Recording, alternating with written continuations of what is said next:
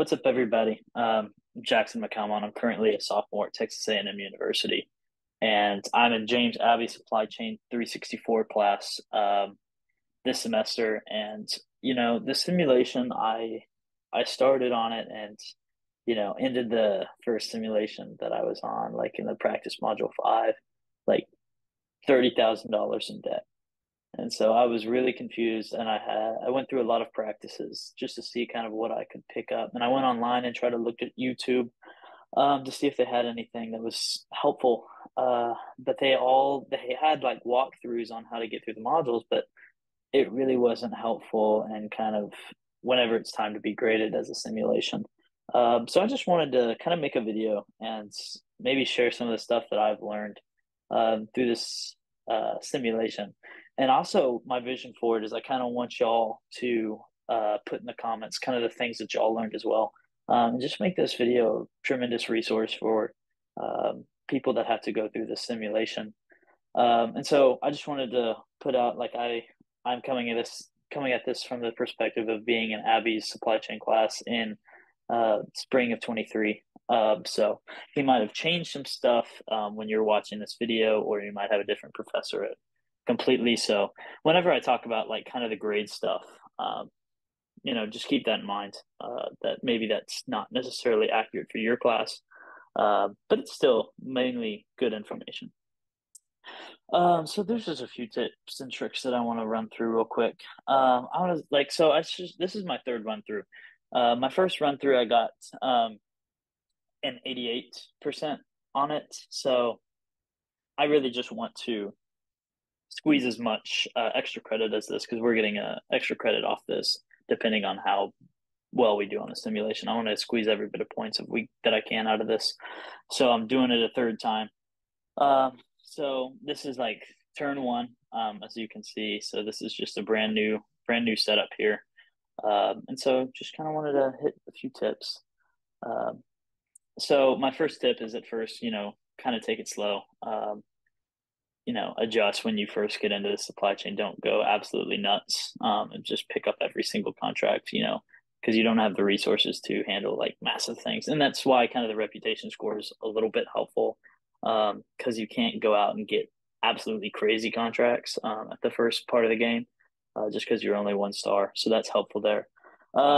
My biggest piece of advice, probably, and I'm probably going to say that so many times, but hiring super cheap employees and training them at the beginning of your probably within the first like 10, 12 turns, when you're not having a lot of products come through, while you're not handling these massive contracts. To be honest, Thomas Potter, man, I probably am not going to hire him just because there's better options out there. Um, I don't like hiring people that are above $400 unless they're just absolute studs and I really need them late in the game. But the goal is not to do that, not to need them late in the game and expend, valuable money and your net worth and account balance on people that you could have trained earlier in the simulation. So I'm going to skip over Thomas Potter. Not going to hit him for that one. So I have a few tips that I'm trying to work through right now. I apologize if this video is a little choppy. I'm just trying to make sure I get all of my stuff in. But I guess I'll move over to bidding and contracts. Um, so whenever I look at bidding and contracts, I will sort by total price and kind of look at it that way, because nobody wants to waste time with the smaller contracts, because that's not going to see the growth of your company. They might keep you alive, and keep you kind of stagnant, but you want to aim for those bigger contracts. And so for me, a big thing that I've learned is that really to earn more profit, it's more about cutting costs than it is getting more contracts. And so what a very helpful thing to do is to get these contracts with more than 10 weeks, so you can go out and go to suppliers and get raw materials and give them more lead time so they can give you a bigger discount on your supplies. So I will probably start it off with this bad boy, 175 3 denim, and I guess I can run a few turns. That's not really the goal of this video, but that's could be helpful. So then we're going to go over to receiving. And personally, I'm not a big fan of Owens Textiles just because they're so unreliable. But considering we have like a good 12-week contract and it's really um, not that big of an order, I feel like I could risk it because they really do have really great prices. But just in case we're gonna sort and buy material and go with denim, I love working with United Fabrics. They give you up to a 40% discount, even though they are expensive. They give you really good stuff, and if you order in enough time, you get up to 40% off, which is really nice. Owens Textiles, get some denim, and uh, I'll go with 600 and put in 3 weeks of lead time. Get it 540. But I guess you can just go and look at United Fabrics too and just see, yeah, if we got 500 there at 4 lead times. Yeah, so definitely go with Owens there.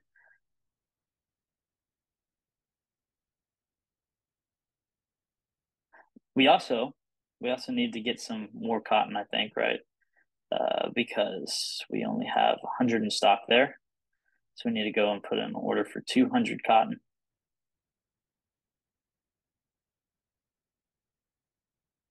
And this has 8 weeks of lead time, so we're gonna be just fine. And I would usually do 3 or more weeks of lead time, but considering cotton's so cheap, it really just I don't really care. Now on to production.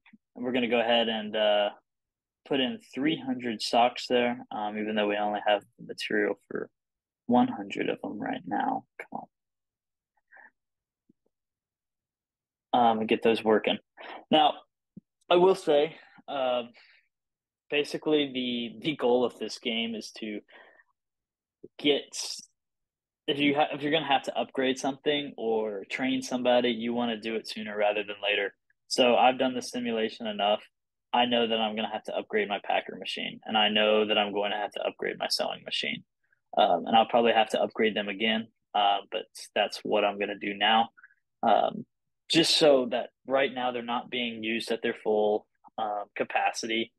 So it makes sense to just take a week now and upgrade them, kind of like what we do with the employees.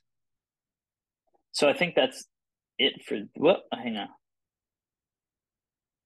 So I think for those denim jackets, we're going to have to get that pressing machine right. Oh, nope, just the embroidery and the little color palette machine. I don't know what that is called. The dyer machine. Yeah, we're gonna have to get that in the embroidery machine. And to be honest, I know that we're gonna have to get the whatever this is called, the pressing machine, but I'm going to wait a couple weeks until I at least get that contract because once I get that contract, then I can put that machine in and it won't make a difference really. Um, but I think we're done for that turn. Let's go ahead and send it on. All right, so turn two. Let's go ahead and look at these employees here. Got Calvin Escobar. He looks really good. I'm gonna definitely hire him probably. Let's look at these other guys. Yeah. So Calvin Escobar, bringing him on. I'll probably stick him on receiving just because that's really where I need him right now. Uh, because we're gonna have some denim coming in pretty soon. Let's see, when is that coming in again? Okay, that's gonna be coming in a couple weeks. All right. Yeah. And so I'll get Calvin in there, and then I'll probably train him the next turn in receiving. And so he'll be a 3-star guy, and that'll be super helpful down the road. And I might even train him again in receiving because if one thing that I learned is kind of if you have a 1 4-star guy in your shipping department, for the most part, he can really manage that department by himself. There might be sometimes where you get some heavier objects, ones with more material, or just huge orders that uh, you might need to stick another guy in there to help them out. But for the most part, those 4-star guys can take care of the shipping department by themselves. And that's really helpful because I'm paying him $300 to manage this department instead of maybe paying two people $250 per week. So that's huge for the program, huge win for the program. So let's go look at some of these contracts, see what we got. All right. So that looks like something that I really want to do right there. Um, the 11 weeks for, yeah, 150. So that's just 300 denim. Yeah, that looks solid. I'll put in a bid for that. Now, for this guy, well, first of all, let me say for employees, I would venture away from hiring a lot right off the gate. In fact, I usually like to just reassign them every week where they need to go. And it saves on costs. And so if we were getting a big shipment in one week, I'll stick some more people in there. Uh, and if I don't have that 4-star guy in shipping yet, I might have to reassign the guy from bidding to come and help out in the shipping department. And so just kind of being super maneuverable, which is why the Calvin Escobar guy was so good because he's kind of average in all of them. And so I will upgrade him in receiving and shipping, and so he'll be really good there. But if he needs to go take over in client relations or machine operations, we can work that out. And when you work with these employees, and when you work with these employees and try to maneuver them around, it's really helpful to have them at least all 2-star in receiving and shipping because that's really the places where you need those extra bodies. I've never really seen you really need an extra client relation guy, especially if you have just one solid 3-star guy. Putting in 2 contracts at a time is plenty, because you don't want to go too far in these contracts, right? And so this is another tip. This is kind of off the cuff, and I'm sure a lot of y'all would have figured this out. But when you put in those contracts, especially the bigger you get, the more that those clients want to work with you. When you see that contract that you want right there, it's like, oh, I've got that 350. I got to go order 350 denim or 300 denim. You can go ahead and order that now because chances are you're going to get that contract. And if not, you can come back the next week and make a better offer and still get that contract. So I would highly recommend just going ahead and working off the assumption that you're going to receive that contract. Now, this just might be for my class, but I'm sure maybe your other professors are doing it too. But getting a client their product on time is super important in the real world and with the simulation and the grading process.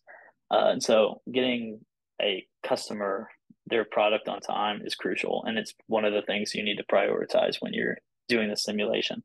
Um, and so if we look at shipping, if you have, I don't know, if you have an order for like 500 khaki pants or something, and you only have 350 khaki pants when it's 2 weeks out, go ahead and ship those 350 khaki pants on the standard shipping so that next week, when it's only 1 week out, and you have those net other 150 goods, you can ship those 150 goods on expedited shipping instead of shipping all 500 on them, and that'll really help you save on shipping costs.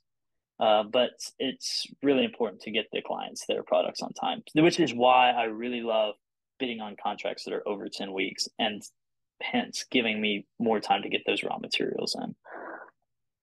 And so with those contracts, I would, there's a lot of preferences. Um, I really love silk, especially those silk dress contracts. Those are huge for the program. Those will help you out a lot, and those will help you grow your account balance in your company a lot. Is getting those silk dresses, but working with silk is so easy. And if you go to United to get your silk, you can get massive discounts on it, and get them high quality stuff. Uh, but then you also have there's a little bit of a preference when it comes to what kind of products you want to produce. Some people get in the season where they're like, okay, all I'm going to produce is denim jackets, and that's fun, that's fine, all in all. But some of your machinery is going to get blocked up. For example, I think, well, let's say that you're huge into cotton socks. The heat transfer machine doesn't use cotton socks. So you're going to have, the cutting machine, the sewing machine, and the packing machine are all going to be just absolutely booked. But all of these other 4 pieces of equipment aren't going to be used at all. And so maybe varying the products that you're producing could help, but it's really all personal preference. That's just kind of something that I found.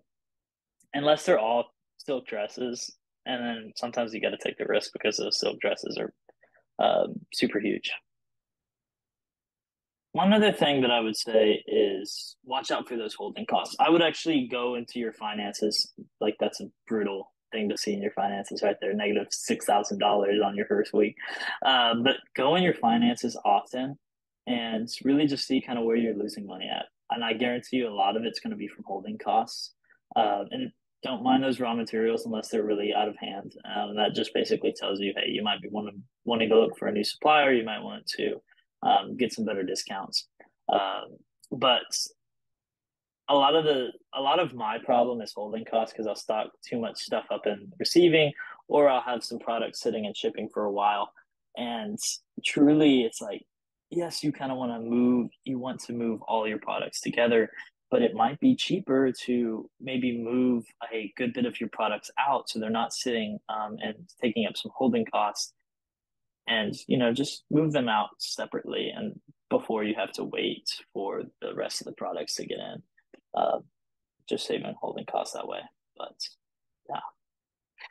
And the last thing that I wanted to say, probably the most important thing, is just to share with y'all that, hey, y'all are way more than a grade, way more than a number on a piece of paper or a percentage in a grade book. You are treasured, you are valued, and you're just so cherished. So no matter what happens in this class, no matter what happens in finals or your other classes, just know that you are so treasured and so cherished, and the world wouldn't be the same without you. So, just walk through this next week or so, if you're going through finals, or just walk through the semester with peace of mind that there is a God who loves you and cares about you. And that's really all I have. But this video would not be beneficial at all if it was just me talking. I need y'all to put in comments kind of the things that y'all have learned. I want the video itself to really not be as much of a resource, but the people who are commenting to be a huge resource. So I hope this video has helped, but I hope the comments will help a lot more. But yeah, y'all got this. Let's go. Let's finish it out strong.